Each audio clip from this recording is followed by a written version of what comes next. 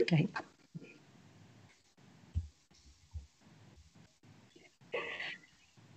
Good evening, everybody. I would like to welcome you everyone tonight to this discussion on COVID-19 and the implications for health provision across the island and an all-island health service. We're very fortunate to be joined by medical experts to explore the possible benefits of an all-island health service and how this might better protect the health of all people on this island in the event of further health emergencies. Tonight on the panel, we have Professor Gabriel Scally, who studied medicine at Queen's University. He was the Director of Public Health for the East of the province until he moved to England to be a Regional Director of Public Health. He recently carried out the inquiry into the cervical check failures in the Republic of Ireland. He is currently a Professor of Public Health at the University of Bristol and President of the Epidemiology and Public Health section of the Royal Society of Medicine. We also have Dr. Illona Duffy. Illona is a general practitioner principal in Monaghan and medical director of Northeast.GP out of our service for the Northeastern region and Northern County Dublin. Illona is also a postgraduate GP medical educator. We also have the eminent Professor Jim Dornan. Professor Jim Dornan was an NHS consultant obstetrician in fetal medicine, Queen's University, and is now head of department at RCSI Medical College in Bahrain. So I just want to welcome you all. Thank you all for giving us the time, giving us your precious time tonight. And I'm going to start off this discussion maybe with yourself, Gabriel, if that's okay.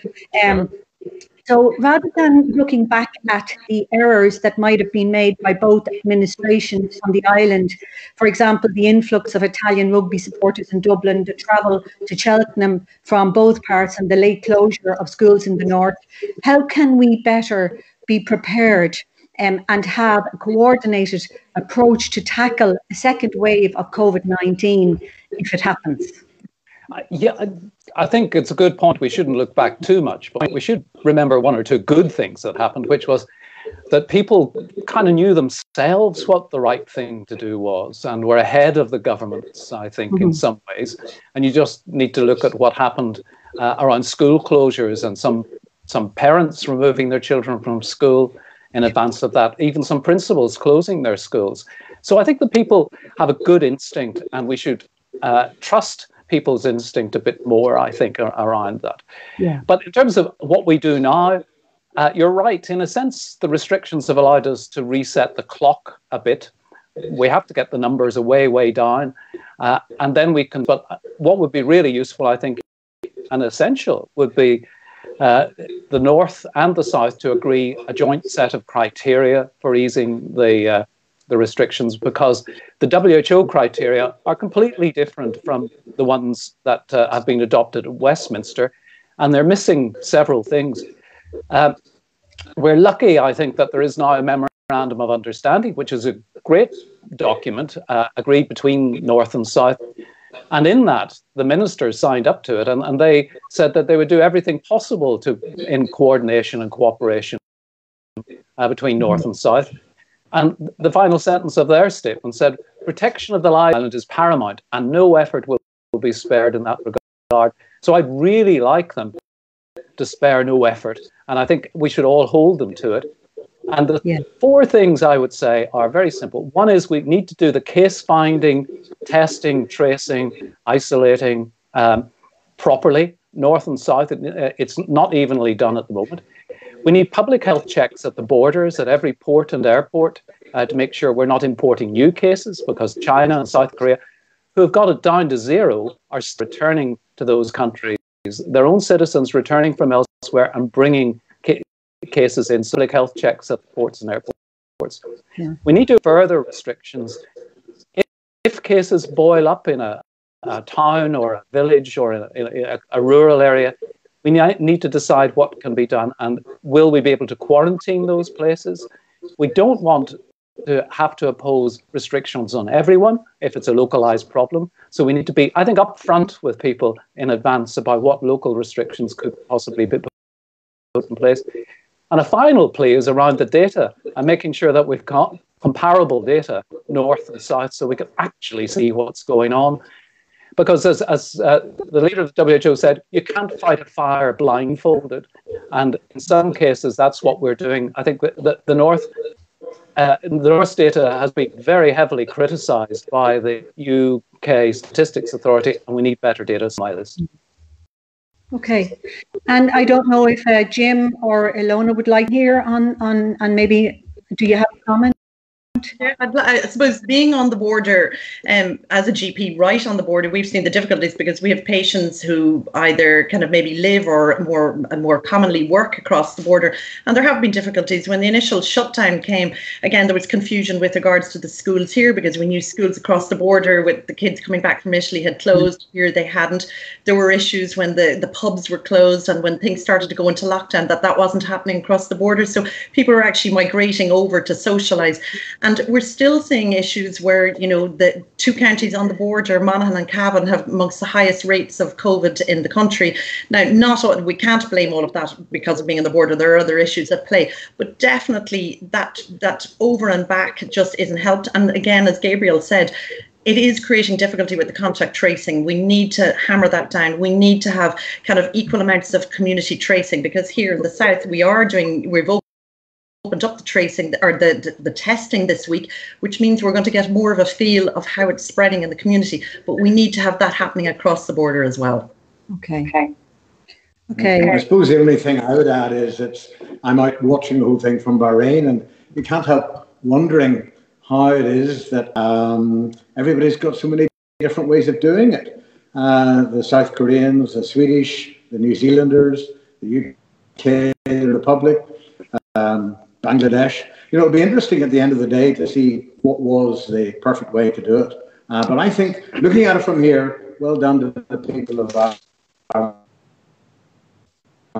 both sides. I think the discipline has been excellent overall. Yeah. Okay. Well, while I have you there, Jim, I might just ask you: do you think is the main opposition to a single health system the fear of losing control and sovereignty by both administrations in the north and the south? And how could this be addressed? And does a unified health service have to wait until there is a political union? Well, Francis, I mean, certainly in these islands, health is a political football. It's not everywhere in the world, and there's a great debate goes on as to whether it should be left to politicians or health experts should be in charge of health. So obviously if there was a union and it happened tomorrow, then there would be a political imperative to get on. But I'm quite glad that it's going to be a medical imperative. And I think logically the two should start working together even more than they are now, and that they should grab the moment. I mean, both the health service, the NHS and the HSE have both been performing suboptimally in the past decades or so. Money has been thrown at them, and sometimes it works, but it's very sporadic in the improvement. And the people, the potential patients of Ireland, have so much in common. I mean, genetically, aspirationally, socially, ethically, we're all very, very similar. And our professional lot. We all follow similar pathways, attend similar colleges, and everything else. So we're all singing from the same hymn sheet, and we use the same guidelines very much. When we were both in the EU, academically, it was a wonderful time. We all were together, and research-wise, it was wonderful, and we'll have to work hard at trying to keep that together. And there are examples of the two health services working together really well. I mean, from my point of view, being an obstetrician, I'm absolutely delighted at the unique world-class initiative of the congenital heart disease that is a network that has been set up between the two countries. I mean, it's just perfect. Now, it's built on a Swedish model, and the Swedish showed that if you put all the congenital hearts into 2 units, you could reduce mortality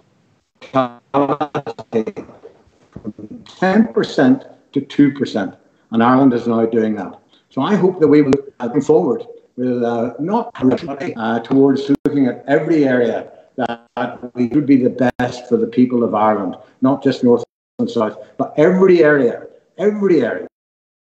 should be looked at and said to see, would it be optimal if we did it together? And that's the way I would like to see us going forward. And there are many, many areas, especially along the border in the north. Can you hear me okay? Have I lost you? Have we lost you there, Jim? Republic. I mean, there's huge advantages to. So I don't. Am I lost?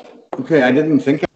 No, sorry. I think it's my feed. Okay. No. I think the coverage isn't great there for Jim. So what we might do is, while you're improving that, maybe I'd just love to come in for a wee minute. Sure. I suppose the question I think is really interesting because health is a political football. We've seen that definitely here in Ireland, and even at the moment we're seeing difficulties with our chief medical officer, maybe being kind of, their talk of a discrepancy between what he's wanting and what the politicians are wanting.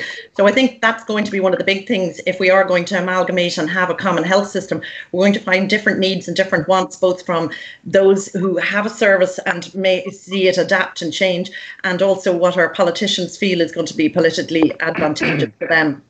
Okay. Would you like to come in there on that? Well, yeah, I think there's no reason why we have to wait on some things, and harmonisation should be, I think, the call of the day, and we should be seeking to harmonise not just in COVID-19 response, but there are other things as well. And one of them is take a really much stronger position on public health. I mean, it's a great disappointment to me, having done all my public health training and spent many years in public health in the north of Ireland, to see that the North of Ireland isn't doing very well in public health at all. The south is much better on key things like infant mortality, and life expectancy has stopped improving in the north of Ireland. It's practically frozen for the last 6 or 7 years. And the COVID won't do any good for it. And we do need a strong public health system. And could I just comment on this and just say to you, I know from my own experience that it's good to have disagreement between your chief medical officer and your government. It shows that the chief medical officer is standing up for the health of the population. And that's what he or she has to do. And it's up to the politicians to make the decision. But the CMO should absolutely say, in his or her view, what the needs of the population are. Mm-hmm. Yeah, cool. Okay, thanks for that. Do we have Jim back by any chance, or have we lost him? I think I'm here. Oh, you're still there. Okay, that's good. Yeah, I can hear you. Okay. So yeah, I just wanted to ask you, Illona, I suppose in the south, there's no automatic entitlement to free primary care services, and a high percentage of the population pay for private healthcare insurance. This is the opposite of the situation in the north. And do you think that free access would improve care to your patients? Yeah, I suppose if I was to be asked one thing, what's the biggest thing between our systems? Between the north and the south, it is the access to primary care services, mainly your GP, but also other services like access to public health, nurses and occupational health, speech and language therapy.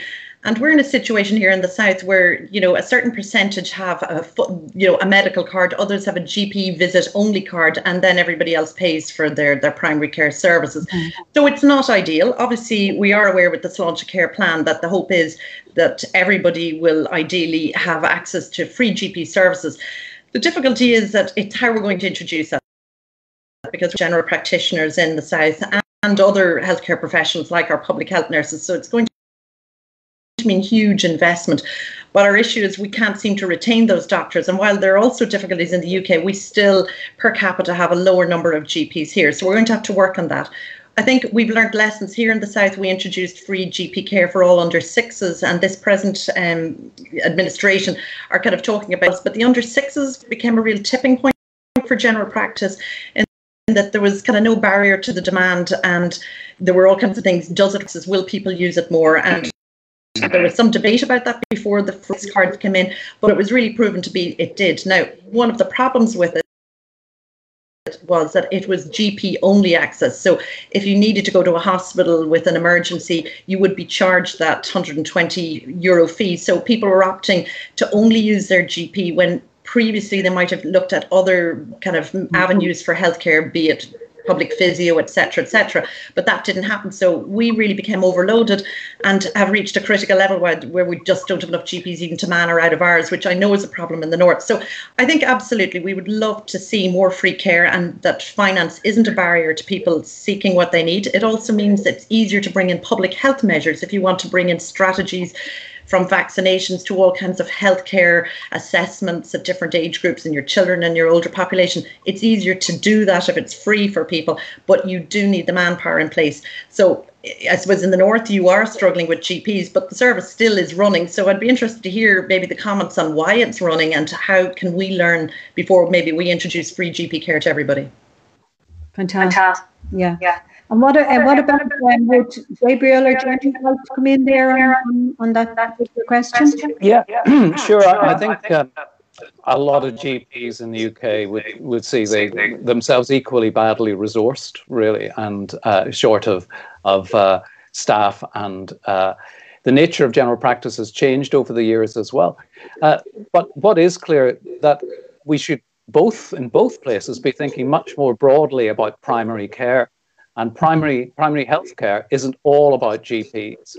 And we should be investing, I think, very heavily in, particularly with a shortage of GPs, in nurses. And we should be investing heavily in much better premises as well for primary health care. And that's a general trend of, and has been for some time, about trying to move care to the community and you can't do that unless you properly resource the community. I think I can absolutely understand why it would be difficult for that to work in the context where one bit of the health service will cost you money and the other bit won't, and you're faced with that choice. So I think we need to look on a bigger, wider spectrum dealing with that, but more investment in primary care, I think. And it's good that people come with problems to primary care, and it would be even better if primary care had. Absolutely. Jim, I don't know if you're there. Yeah, well, I mean, the biggest thing I would say is that it's always good to look at other models that work well. And I find it very hard to look beyond the Swedes. And the Swedes have a very good primary health care, very tight between the primary health care and the community. And they have larger health centres in which they have all this we've lost come along. They have imaging as well. And increasing from is there's going to be an awful lot more video and remote consultations in the future. And I'm sure we won't be paying €120 for it. Absolutely. But your feed is not great again there. We're losing you. Can you hear me? Oh, I'm sorry. Yeah, we're just breaking up a little bit. Okay. So it could be just the timing. Sorry about that, Jim. Can I just say one thing just before you move on? I think Jim's point is very valid. And I'd say two things to Jim. Number one, probably the best kind of program that shows cooperation between primary care and the hospital care and works so well is our antenatal care, our combined care, and that has worked for years and should be something we should be looking at as a means of how do we repeat that in other aspects. The second thing is like here and everywhere, the big buildings are great, but the buildings are only good if they can be used and if you have the manpower in them. So there's a big push to have primary healthcare centres here. They're of no benefit to us as GPs if we're having to pay for them, which we are. We're having to pay the higher rates and rents for them. And number two, if it doesn't mean we're going to get easier access, it's fine being in the same building as a physio, but if you're being told you have a 3-month wait for your acute back pain to be seen, then it means nothing. I prefer to see the money put into the physios first, get more physios, more OT, more speech and language therapists, and then build the building. So I think we've also got to make sure it's service provision first, then we can look for the nice shell to hold it in. Fair point. Yeah, so did you want to come in there again, Jim? You okay? No, I'm happy with that. I'm very happy with that. So I'm just going to open this to all three of you to see if you want to answer this. With deaths in Britain among the highest in Europe is a time, do you think, for a unified approach to COVID-19, just like there was successfully in 2001 to the foot and mouth outbreak? If you remember the foot and mouth outbreak, I mean, everybody worked together. It was really, really a powerful, the way the communities worked together and the way the cross-border worked together. So I'm just wondering, what do people think? Should it be the same model, maybe? Anybody who'd like maybe I'll start with yourself, Gabriel.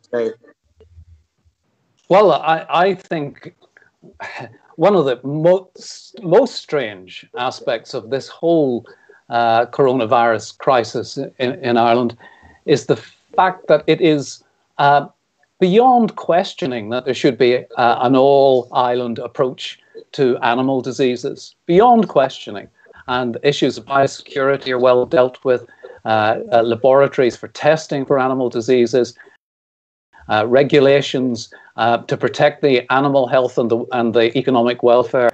But somehow, when it comes to human health, that all breaks down and we end up with this divided response to COVID-19. And I think that's really poor. I don't quite understand. Health is a devolved issue, so health should be within the control of the people in Northern Ireland, and it's a nonsense to think that the wisdom from Westminster suits everyone. One size does not suit all, and Northern Ireland is probably the clearest example of this. So I would really like the politicians in the North to pivot on this and maybe lay aside some of their principles. They can pick up all those long-held principles later when this is all done if they want to. But for this, just do the right thing, and having one system for one response to COVID-19, just as if it was foot and mouth, as you say. It's the only logical and sensible thing to do. And to tell you this, that if it doesn't happen like that, we're going to have continuing problems with the virus on these two islands, and more people are going to die because of it. For me, it's a no-brainer. Gabriel, why isn't it happening? Why do you think it isn't happening? I don't know, but part of the problem is, I'm a public health doctor, so you could say, I would say this, wouldn't you? There isn't a public health response to the virus. What's happening coming from London is not a public health response. Irresponsible talk about herd immunity, for example, and every time they are behind the game. They're waiting and they're reacting. And in public health responses, to get ahead of the virus, you go in very hard, very early as you possibly can, and you try and stamp it out and you don't let it come back at you. But on every occasion, the advice from Westminster has got it wrong in terms of timing and in terms of action. Amazing not to have abandoning community testing on the 12th of March. And I don't understand why Scotland, Wales and Northern Ireland have followed so blindly behind.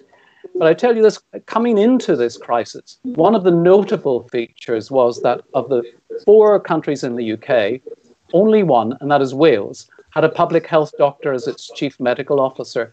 The other 3 were from clinical backgrounds. And I'm sorry, but this is a public health emergency, and the response should be led, and the chief medical officer should be a public health doctor. Absolutely. Jim, I know you wanted to come in on this. Can you hear us okay? Well, no, I just couldn't agree more with what Gabriel is saying. It's just it's obvious that it should be a public health and it should be united. Mm-hmm. Yeah. I mean, there's nothing to be gained. The only hope is that going forward, I'm not absolutely sure what the next step is, but the WHO is beginning to take center stage. So I do think that when we do find a vaccine at everything, surely at that stage, we will follow the rules and we'll all work together as one land. Yeah. It would just be crazy. Meanwhile, I think the MLAs along both sides of the border should be have their heads banged together to sort this out, because it must be very difficult, especially along the border. Absolutely. Illona, do you want to come in? I'm sorry, I can't see you on the computer here, so I'm not sure if you want to come in or not. Would you want to come in on this? the issue now is that we're in the south here. We're going to start lifting, restrictions a little. Now, as we do so, we know we will see a rise in cases. We're going to see a rise in cases here anyway now because we're testing more community testing. So that's great. That's to be expected. We know as we start to open up things, we'll see a rise, and that's something we've got to manage that. Which is why I think it is so vital that the decisions have to be made now. We have to see the agreement between the North and the South happening now. Otherwise, that kind of rise in cases may become unmanageable and we may get this second large wave. Like, we've managed to contain things so well in the South. I think we've really kept that curve low. We've managed in our hospitals, we've managed in the community really well to cope, but we can't afford to kind of let the restrictions rise, without knowing that everything's been handled the same in Northern Ireland as it is in Southern Ireland.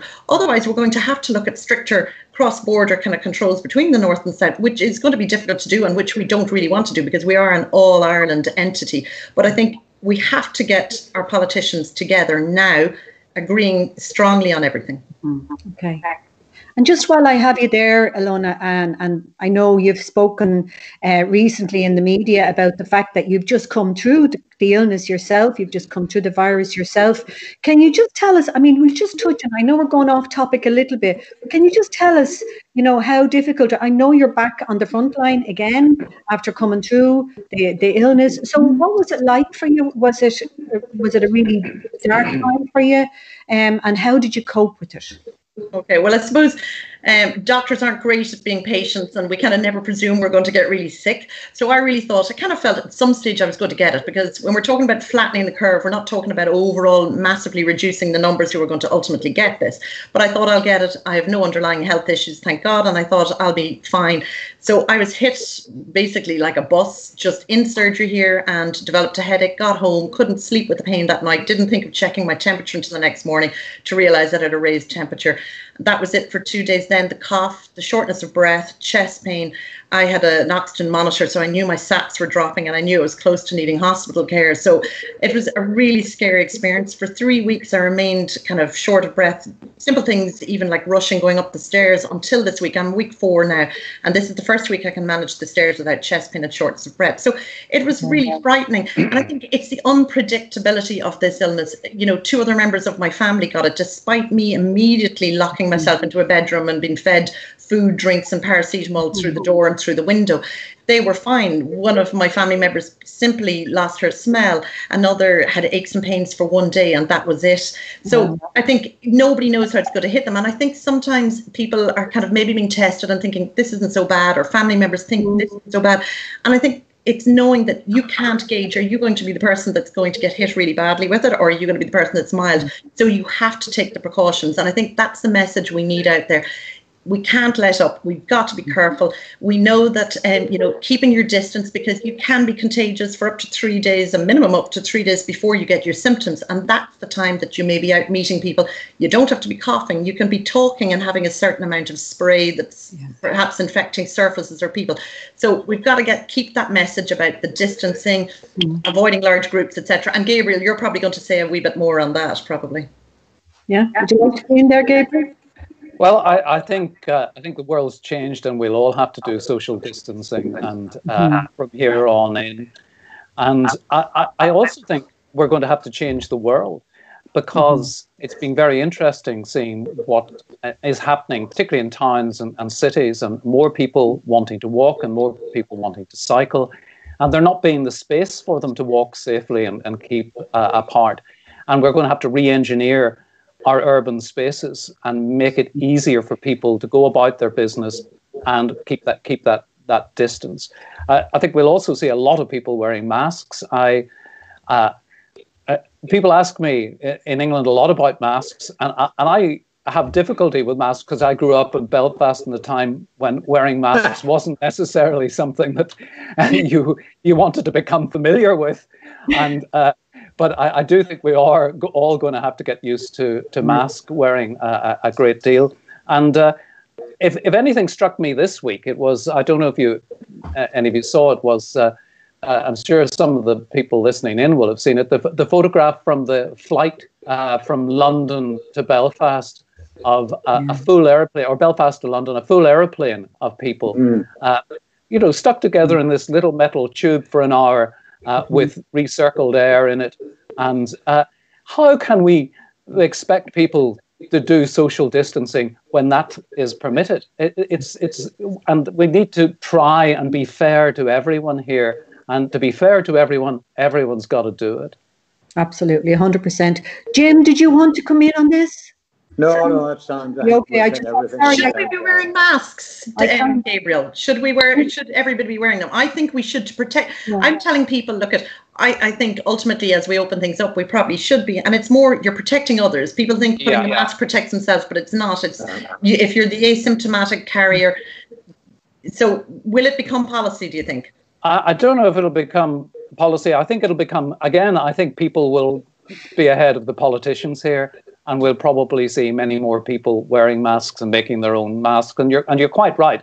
The evidence is much more in favour of it being beneficial if the person is actually infected and transmitting the virus, and that's when it's really effective. And I think it'll become common practice before very long. I just hope that there are enough supplies of the masks. Really, that's my one concern. Can I just say that over here in Bahrain, everybody's been wearing masks for the last 2 months, and I haven't been able to go into any premises, even a hospital, without having my temperature. And there's population is 1.5 million. Yeah. And they have had 8 deaths. So the population is the same as Northern Ireland. They've had 8 deaths, and they're not. Well, but it just remember, I think about the masks for anybody who is listening. If they are going to start, it doesn't have to be the masks that we as clinicians need. They can be the homemade masks and the cloth masks that can be cleaned easily. And I think that's the big message. We're seeing loads of people online. You can learn how to make it from any piece of underwear. Or a scarf. Yeah. As long as it's your own. So, Jim, can I just come to you there?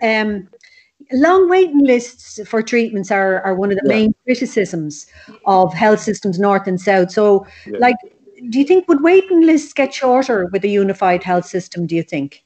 Well, it's got the potential to do it if we change.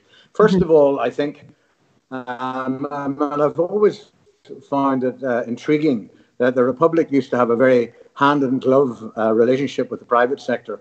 And in the north, they were miles, 2 separate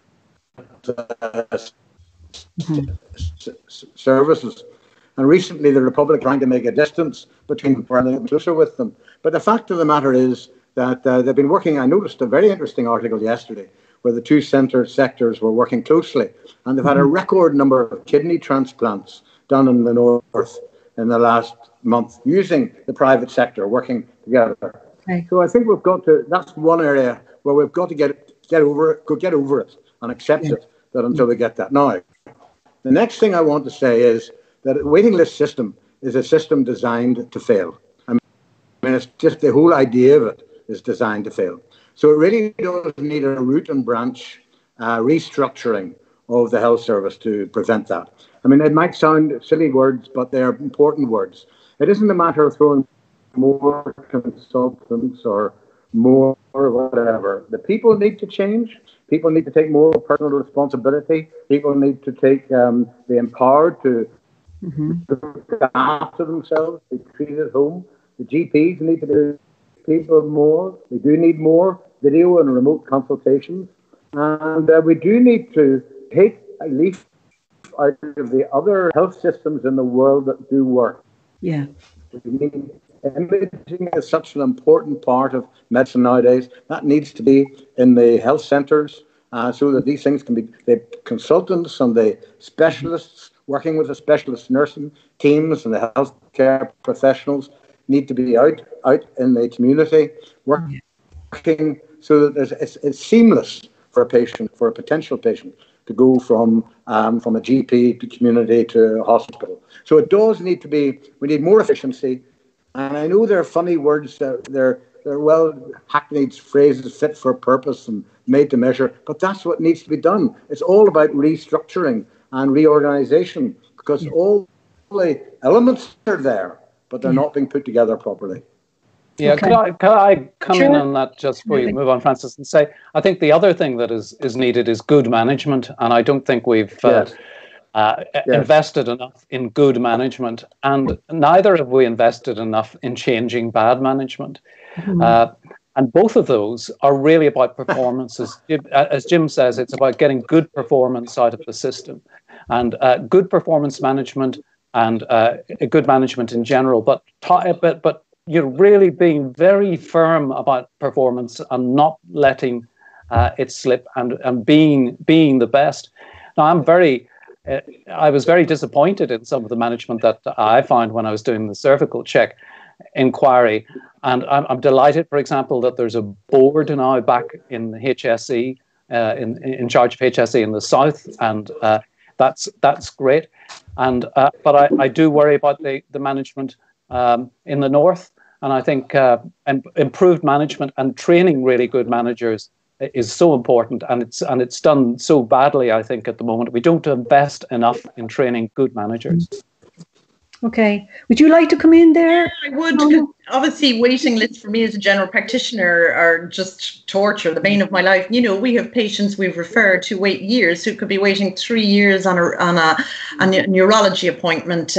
One of my own children has waited 2 years on a respiratory appointment. You know, this is just, it's not working. But we're now, if we talk about cross-border things, we're now seeing that we're referring lots of people under the European healthcare access scheme. So we're able to send them to clinics, to the same clinic in the north, and they'll get refunded the same cost as it would have cost for that clinic to be run. So if they have a procedure done in the north, like let's say the cataracts, because we've all heard about the busloads of people organised by the Healy Rays to come from Cork with the patients to have their cataracts done in Dublin. And, you know, it makes no sense. It's not costing us anymore, because all the government are refunding is the cost that it would be if that patient had that cataract surgery here. And yet it's working. They're getting through hundreds of these, and we're sending lots of patients for other things. So, you know, where are we going wrong? It's the same money, except that money is actually going out of the service, the HSE, and it's being transferred to the NHS. And probably the same, the NHS, we know lots of patients are going to other countries in Europe and probably coming to us too. So we've got to look at things. You're right, Jim, about how we manage things. I just think of things like rheumatology appointments. Again, another long waiting list for rheumatology and for reviews. So much could be done with a video consult to be able to show your hand, that swollen joint, to have had your bloods done with the GP before, and you talk to me as the consultant or the registrar for the 10 or 15 minutes, and that's it. You don't have to leave. They can do more consultations, and it's cost effective. And that's one thing that COVID has shown us. We can do things better. We can do things smarter. And if we're learning anything out of that, it is how many clinics are now being done remotely. But let's get video clinics up and running. Let's improve all of this and be able to see more people and care for more people. Absolutely. Great. Great, thank you. 3 fantastic answers there. So I just want to come back to yourself, Gabriel. Sure. Do you think would the planned introduction of Sláinte Care, which is a universal single-tier health service in the south, hasten the formation of an all-island health service? And what services would benefit from a single health service? I'll go to everybody, but maybe you could start, Gabriel. Well, I was delighted to see the Sláinte Care programme when it was announced, and some of the components of it. And the aspiration is great, universal healthcare, because the Republic has fallen behind in WHO terms and been judged to have fallen behind universal healthcare access. And so I thought it was really good. And I really like the aspiration, you know, that the entire population of Ireland should have timely access to quality, effective, integrated services on the basis of clinical need. Not on the basis of your ability to pay, but on the basis of clinical need. And I absolutely support that. But it is going to take in some investment, and it's going to take some time. The 2 big things, I think, for me, organisationally, for the South are the bringing together of the hospital and community services into some sort of integrated system, looking after an area so that they can be given a budget for that area and make best use of that budget. And then I think the other thing almost is that budgetary stuff, to make sure that the budgets are well controlled and are made use of, and people know what it's being spent on locally. So I'm a great fan of it. Now, what we need to do at the same time is have some really good discussions about harmonisation, north and south. If we're doing all of that how can we build into the new structures and the new functioning of universal healthcare a better service, particularly, of course, for the populations on either side of the border, who would be the people who would maximally benefit from it, I would think. So for me, it's another item on the agenda of harmonisation. And I hope that as soon as this COVID-19 problem is out of the way, that whatever government is in place in the South will move on very fast with sláinte care. Fantastic. I love that word harmonisation, Gabriel. It's perfect description. Anybody else like to come in there, Illona or Jim? Yeah, I mean, I think it would be wonderful to see it, because we even look at, again, bringing it to Monaghan. I don't mean everything to be happening in Monaghan, but we are on the border, and I suppose I look at we've 3 hospitals, like within practically an hour's drive. We have the most amazing hospital in Enniskillen. We have Craigavon as well, and we have Cavan Hospital, and a little bit over an hour Drogheda. So, it'd be wonderful to think that as patients, you had access to all of those hospitals, and perhaps then areas of expertise in each of those, and it can happen. And there are people out there. We're already seeing cross-border access to different services. Let's improve that. Within general practice, we're seeing some of it happening already in the out-of-hours service under the CAUT programme. Patients from the north can be referred in the out-of-hours to North East Dock, the out-of-hours GP service that I'm medical director of. I mean, we'd love to see Susan Connolly, consultant cardiologist in Enniskillen, is dying to kind of set up things with regards to familial hypercholesterolemia and set up programs for people, because, again, as Jim said before, we all have the same genetic profile, and some of us are so close, yet we're so segregated by a simple border. So there's so much that can be done and so much that could be done. I mean, money is obviously going to be the big barrier to it, but if we had all the money in the world, absolutely, let's open up everything. Let's maximise the roles of each hospital and general practice too. Yeah. I think it would be great if there was a memorandum of understanding that said there was no border in health. Simple as that. And I mean, as Illona says, it's working, so let's maximise it. I don't think anything should be introduced health-wise, north or south, over the next decade without asking that question. Should we be looking north? Should we be looking south? Should we be looking northwest? How best can we make it? And it's not going to cost more money. It's going to be, I mean, I've always thought of Ireland as being, from a health point of view, a sort of Goldilocks-sized country. I mean, Northern Ireland is a bit too small, volume-wise, for a lot of health matters. If you take the whole of Ireland together, imagine the whole of Ireland together, going to the pharmaceuticals, trying to buy the pharmaceuticals and getting a decent deal. Imagine that. I mean, just for starters. So I think working together has got so many advantages to health that it's going to save money. Yeah, fantastic.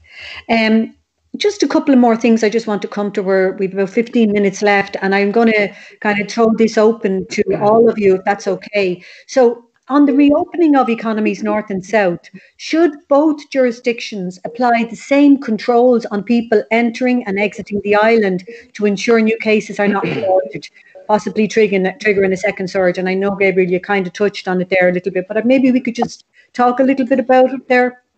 Yeah, it's a complex issue, because when you look at the position around the world, it's really very interesting. So there's an institute in the States called the Pew Institute that's been monitoring this, and they found that more than 9 out of 10 people in the world live in a country that currently has public health controls in place on its border.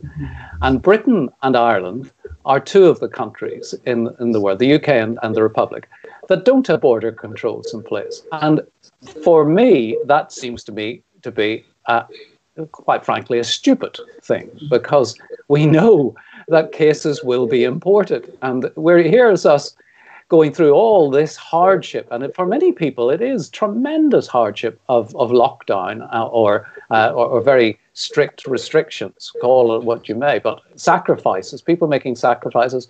Yet, even if we got our numbers down to 0 here, like China or South Korea, as long as we've got open borders, we will have people coming in and bringing the virus back. So it's a no-brainer. Now, how do you do it? Well, that's more difficult, because there are two ways, obviously. The ideal would be that there's an agreement between the UK and the Republic of Ireland, a formal agreement about what we do collectively as a common travel area, because that's what we have.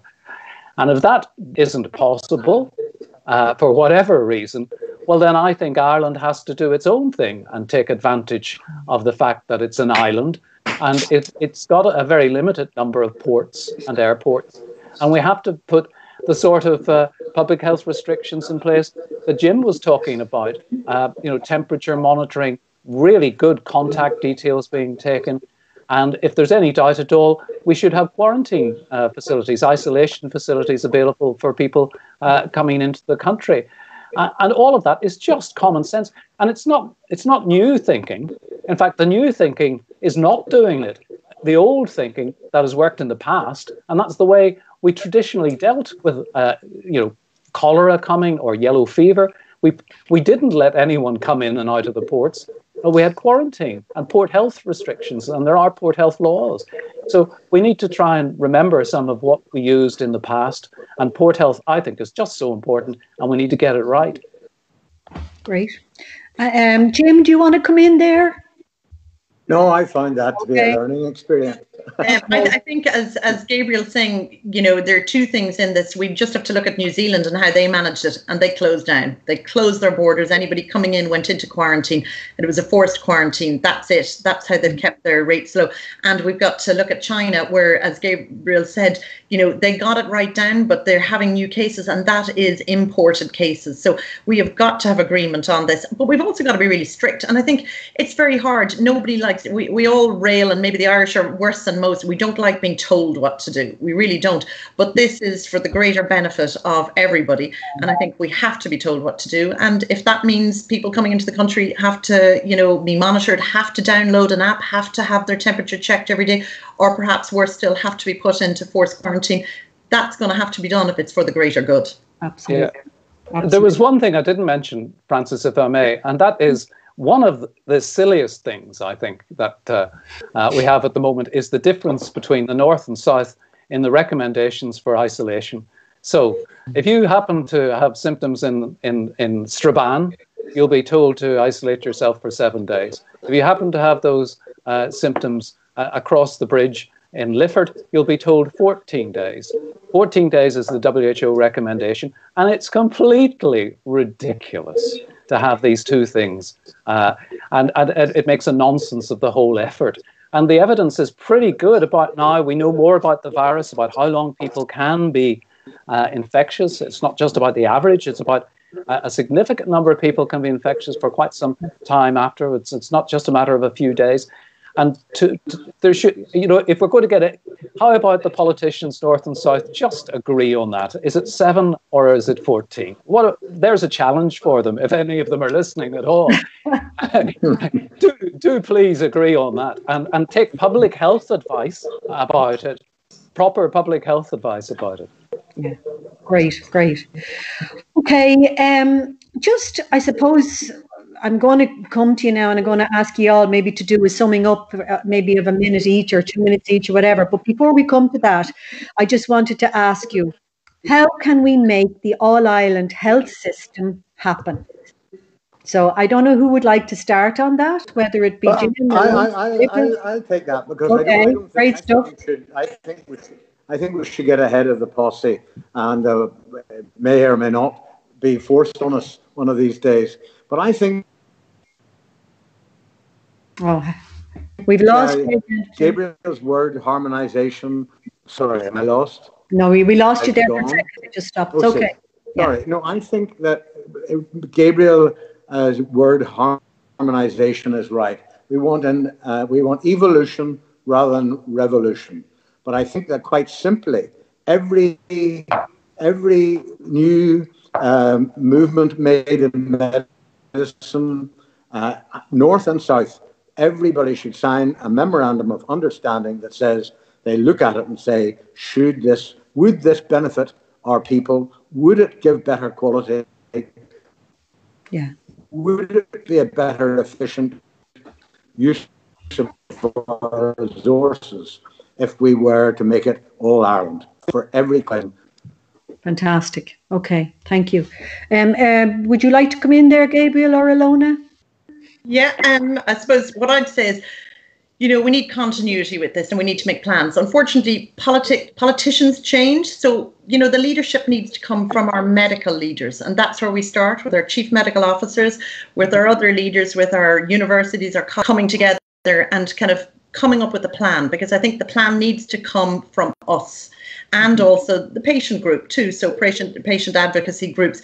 But if we start with that, and if we come and we start with groups, and Jim mentioned that, the pediatric cardiac services, that, the consultants are so working together on that, and that's where we start, and then we push that from the ground upwards to the politicians. Mm-hmm.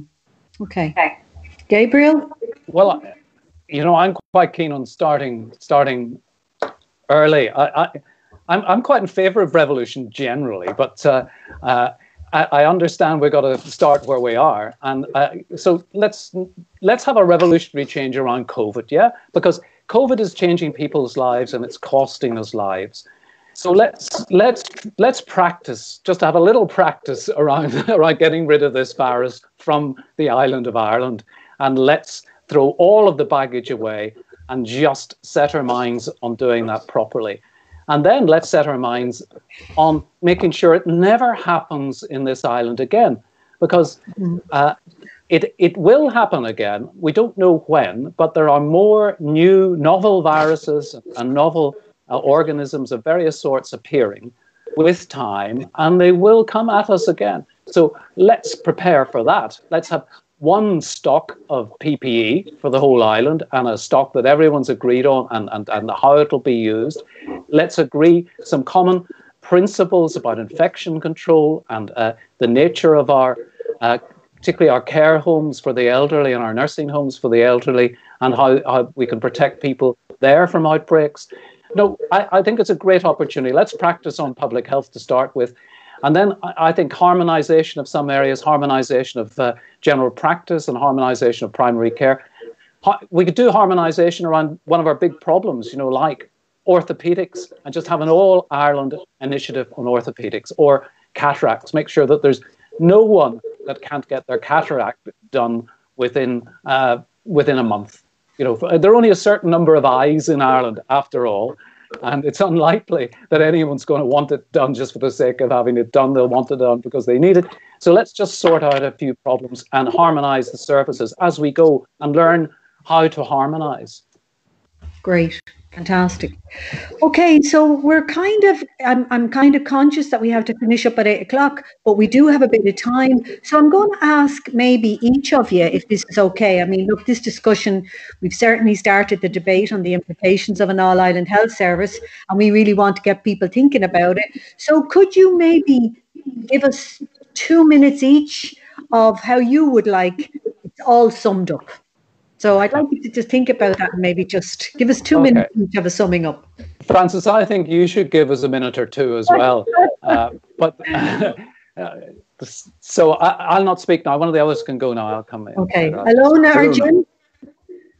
Okay, well, I'll go ladies first. I really think that they're just such wasted chances by not having more cooperation between the North and the South and getting rid of this border. I do think I'd love to learn more about what works well in both services. So, we had a brief chat yesterday, and I think, Jim, you thought things maybe worked a bit better in the South, and I was kind of shaking my head thinking, no, they don't. But that's where maybe we need to start. What can we take from the best from both jurisdictions, from both, services, and take those and put them together so that we all have the best? And I think that would start with primary care. I think, it's fantastic that everybody in the North has access to a GP. The problem is they may not always be able to get an appointment and may have to wait weeks to see that GP. Whereas here in Ireland, at least in the southern part, we're able to kind of see a GP reasonably fast, although obviously that's deteriorated recently because of shortage of GPs. So how do we make general practice something that people want to go into both North and South, between training programs, between areas of expertise, and learn from that, and obviously similarly in our hospital situations. Great. Yeah, well, that's very good, Illona. And I agree with Illona. One of the things that has become very obvious to everybody in the last 2 months, Bill Clinton used to say it's the economy, and now we say it's health stupid. because people are very, very interested in health, and it has become very important. And tonight we have given a little rap over the knuckles to patients and to clinicians that health is wealth and wealth is health. And I honestly feel that there are so many examples of good medicine, north and south. And let's look at it and then get our political will. And we are the people. We can make our politicians do it. And I would love to see a harmonised total Ireland health service. There should be no borders in health. Full stop. No. Okay. Well, I think for me personally here, I think I've been truly honoured to hear 3 top medical experts to speak about this issue. This discussion was intended to start the debate on the implications of an all-island health service and get people really thinking about it. And it was like fresh air listening to you all. I can't thank you enough for coming and giving us your time. It has been fantastic, and I hope there have been a lot of people out there watching and listening to your fantastic expertise. I want to just say a huge thank you to all the frontline workers out there, like yourselves, who are doing phenomenal work, the nurses, the doctors, everybody, the people who work in the shops, and even those who at this time are not able to go to work and maybe have lost jobs. I know that's a very, very difficult time for them also. But by them staying at home, they're actually, contributing as well to us all and helping us all to stay healthy. So I want to say thank you all from the bottom of my heart. And as I say to all the frontline workers, thank you, Professor Gabriel Scally. Thank you, Dr. Illona Duffy and Professor Jim Dornan. And I want to say thank you to Ireland's Future for organising this fantastic event. And hopefully it starts the conversation, and hopefully the conversation will continue. So I just say thank you all again, and we'll sign off. And thanks everybody for watching.